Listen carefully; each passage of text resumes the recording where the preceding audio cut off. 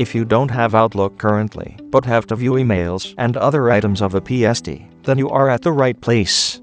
This video involves the steps which helps you to open the items of a PST without having Outlook. For this, you first need to download the Kernel Outlook PST viewer from the company's website. Install it and run it. Once you open the tool, you will get this welcome screen with the source selection option. Select one from single and multiple files options. We are going for the single file option.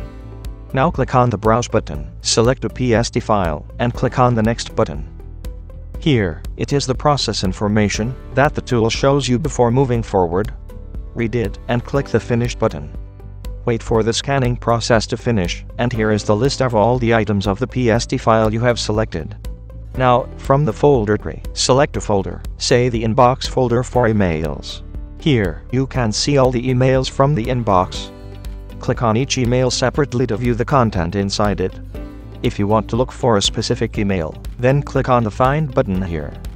Select the folder you want to search for that email. Now, fill the criteria, like from, to, subject, date, and click the Find Now button. You will get a dialog box like this, with a number of found emails matching your search criteria. Click OK, and check the emails. So, this is how you can view a PST without even having to install Outlook. Hope this video was helpful, and you enjoyed it. For more info on the tool, visit the link.